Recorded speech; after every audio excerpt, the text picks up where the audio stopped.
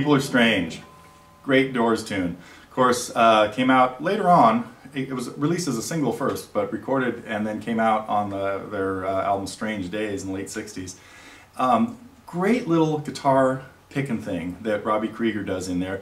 A lot of different ways of playing it. Sometimes I show people exactly the way it goes on the record. Sometimes I change it a little bit, but mostly I like you to understand the chord progression to it, and then you can kind of make it your own a little. So, because all he was doing was really messing around with an E minor chord and an A minor chord, and then a B7. It's just really a blues tune in the key of E minor with a couple of modifications. Of course, the chorus goes into B7s and Gs, which is a nice little twist on the key of E minor, because usually when you hear your B7 chord, that's in there to get you back to chord 1, which would be E minor. So anyway, this is an example of the types of lessons that we have at TotallyGuitars.com, and I love teaching people classic rock songs because there's just so much you can learn from them.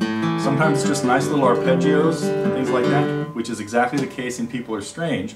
To get you a little head start on People Are Strange, it starts with it's going to revolve around an E minor shape and an A minor shape, and the main thing I like to have people do is keep those fingers together as they move up and down from E minor, when they're on the 5th and 4th strings, to the A minor shape where they'd be on the 4th and 3rd strings. So it opens up with this little descending bass part, B, A, and G. B is of course on the 2nd fret of the 5th string, A would be open, and G would be the 3rd fret of the 6th string. Then get to an E minor chord and start this alternating down-up pattern for our E minor arpeggio. Also, really important in this song is that you understand the idea of swing time, where the downs and the ups are not equal, or the 8th notes are not like this. They're played bouncy, where the ands are late. 1 and 2 and 3 and 4. So we have the first 4 8th notes just straight from the 6th to the 3rd strings, alternating down and up.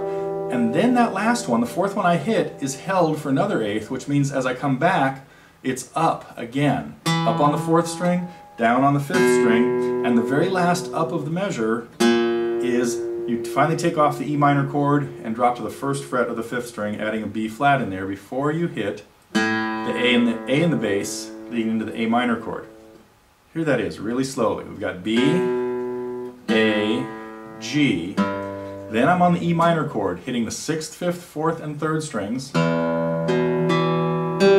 resting on a down, and then catching the 4th string and the 5th string, and then moving to the 1st fret of the 5th string before I hit A in the bass. So, if you'd like to see more of this lesson, if you'd like to see me finish the song, come over to Totally Guitars, jump into the Recommend a Lesson section, and make sure to put People Are Strange in there, because that's how we decide what lessons we're going to do, and everybody can vote on ones that are already up there. So if you see songs you'd really like to see or learn, or see a full lesson on at least, be sure to vote on it and tell your friends too.